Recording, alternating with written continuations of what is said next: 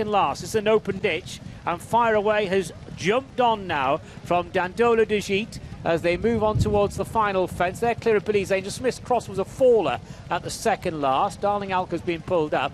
Running now towards the final fence, and it's Fire Away from Dandola de Gite, and they are over the last, and there'd be about 5 or 6 lengths between them.